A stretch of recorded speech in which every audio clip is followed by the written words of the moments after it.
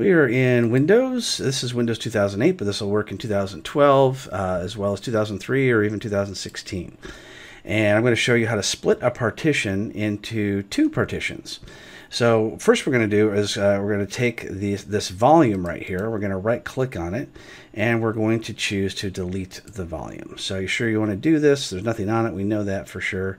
So let's just go ahead and hit delete. All right, so now we're back to an unallocated drive here. So what I want to do now is right click and choose a new simple volume. So you click next, and we know it's a 40 gig drive, so we'll just choose 20 gigs.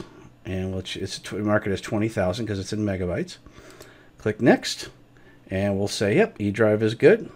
Click next, and do a quick format, absolutely.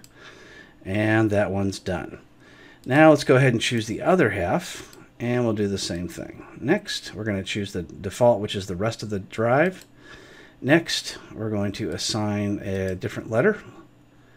Next, allow the format and the quick format. And finish. And there we go. We now have split a single volume into two partitions.